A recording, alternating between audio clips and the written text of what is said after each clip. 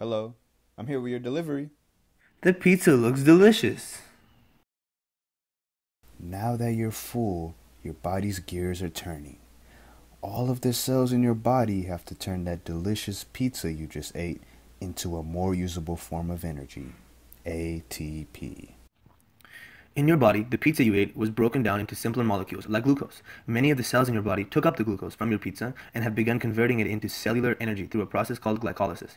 This process occurs in the liquid portion of the cell, called the cytoplasm, and is the first step to creating cellular energy. Glucose is chopped in half to make two 3-carbon molecules, known as pyruvate. Pyruvate must then be shuttled to a different part of the cell, known as the mitochondria, in order to produce energy.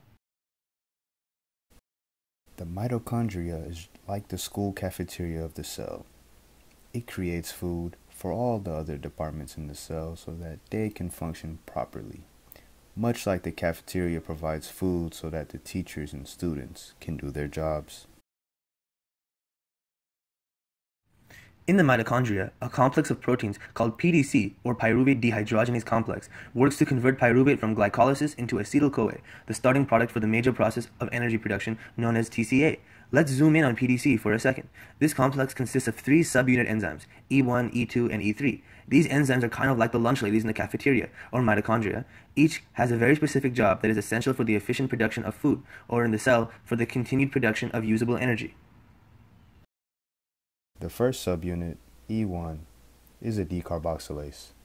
Its job is to collect pyruvate and chop one of the carbons off, kind of like preparing food to cook.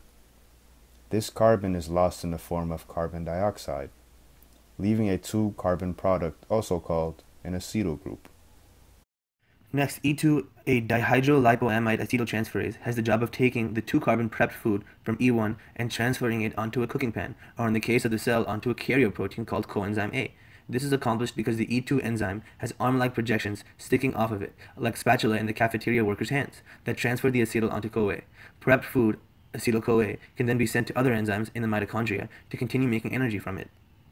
Lastly, E3, a dihydrolipoamide acetyltransferase, has the role of wiping the excess food off the spatula to be sent to the chefs, NADH, and then washing the spatulas so that they can be reused to continue making food.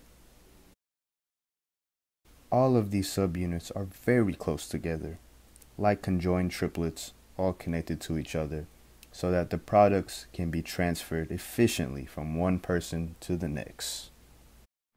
It is very important that your cells have functioning PDC in their mitochondria because it provides the crucial link between aerobic metabolic processes such as glycolysis and the citric acid cycle. If your PDC is not functioning, there is no prep work of the cellular food for the enzymes involved in TCA, so the kitchen ultimately shuts down and very little energy is produced for the cell. And if this happens, you can get very sick very fast.